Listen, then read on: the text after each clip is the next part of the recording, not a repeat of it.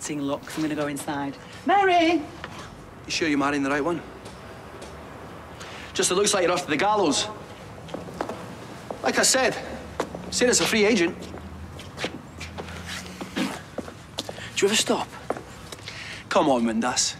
You and Sarah wouldn't take much to rekindle. Spark's obviously still there. You threw yourself in front of a car for her. Just keep taking that medication, yeah? You could relive old times, share more secrets, till death do you part.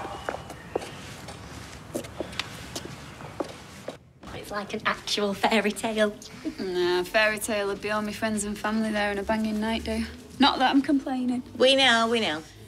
You sure you don't want some bubbly, Carla? No, I'm still on the wagon, aren't I? Can't you see this massive halo around my head? Oh, tell me you're having... Gemma, 2 miles would be better. 200. I don't want to row with you. No, nor do I. But It'd mean the world to me if you said you're fine with it. that'd be nothing but a big fat lie. Big fat lie'd mean the world to me. All right, whatever. Gemma, that pair, they were proper nasty to you. She said she's sorry. And she means it. Oh, whatever. It's your call.